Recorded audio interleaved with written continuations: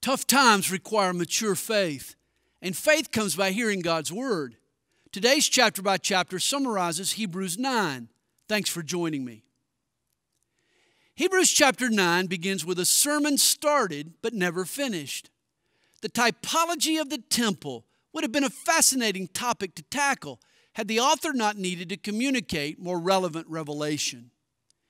It was the high priest's duty on the Day of Atonement to enter the Holy of Holies and offer sacrifice for sin. He repeated the ritual annually because the blood of bulls and goats covered sin but did not cancel sin. Man was paroled but never fully pardoned.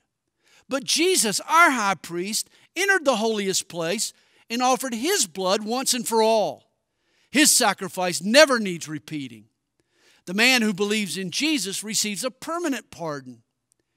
The ashes of the red heifer were a means of Old Testament purification and a picture of how Jesus cleanses sin. The priest charred the cow and mixed the ashes with water. The solution was then sprinkled on what needed to be cleansed.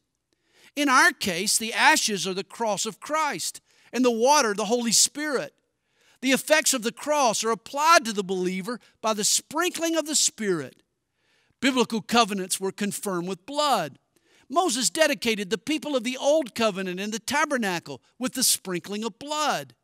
Jesus has dedicated the people of the New Covenant and the temple in heaven with the sprinkling of His blood. Have you been sprinkled with the Spirit? In these daily summaries, if they're a benefit to you, we hope you'll share them with your friends.